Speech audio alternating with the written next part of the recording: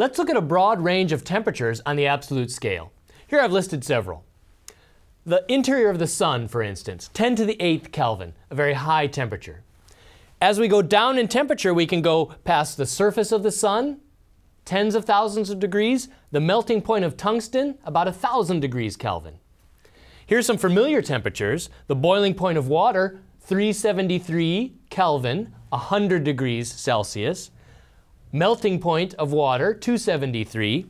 Sublimation point of carbon dioxide. That's where dry ice goes from the solid to the gas, about 195 Kelvin.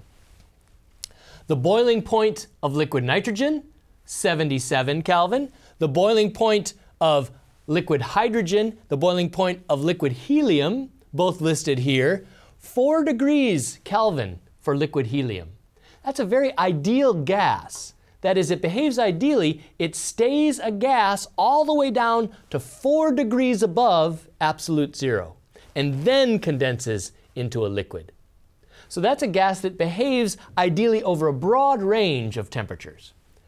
Now, you can cool things below this 4 degree Kelvin mark, say in a dilution refrigerator, a few thousandths of a degree. Laser cooling is an effect where you take gas samples, very, very, very dilute gas samples, almost a vacuum, and use lasers to confine them and slow them down. If you slow down particles, you reduce their temperature. We'll always associate the speed of molecules in a sample with their temperature. Higher temperature, more speed. Some of the coldest temperatures ever achieved are in a Bose-Einstein condensation. That's where you do laser cooling and magnetic trapping and get molecules to virtually stop. In this case, atoms of beryllium to virtually stop in a sample at an effective temperature of 10 to the minus 8th Kelvin, one of the lowest temperatures ever achieved.